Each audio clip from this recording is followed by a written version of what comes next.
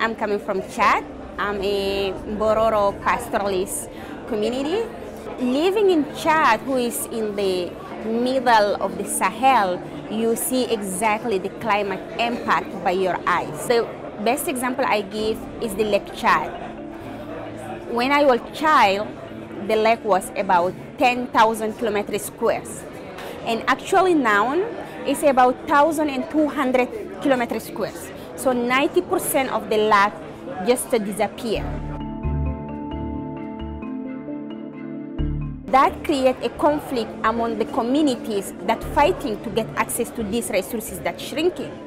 And that impacts directly the social life of the peoples, where the role of the man and woman has become much difficult. So man, during the dry season, they have to leave the community to go in a big cities in order to find some job to send the money back home. And if they didn't get it, they do not come back at all.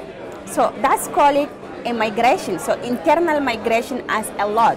Of course, people talk a lot about external migration to the Europe, but those are the few ones. And who are left behind are the women and children that have to play the role of man and woman to ensure the security, the food security, and all the crops that grow up, they have to be innovators. The people in Chad, in Sahel, and my people feel that they are paying the bill of something they didn't create. And this is called climate change. And this is the injustice of the world. And then they feel that why they have to do that.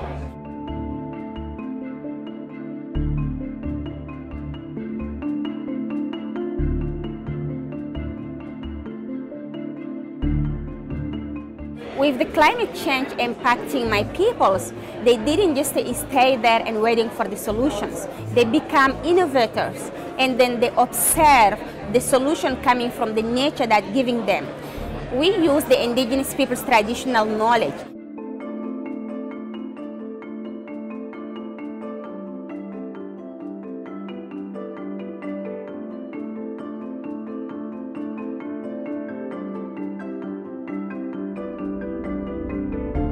Climate change is real, and it's not about our future, it's about our present. Because for us, it's the issue of survival. It's not the issue of economy or power. It's the issue of the life of hundreds, millions, and thousands of peoples that depend on it.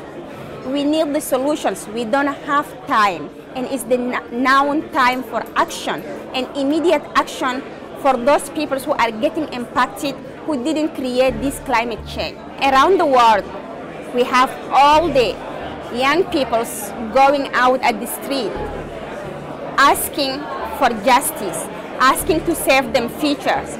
But I'm going to tell you, the young people in my community asking for them present.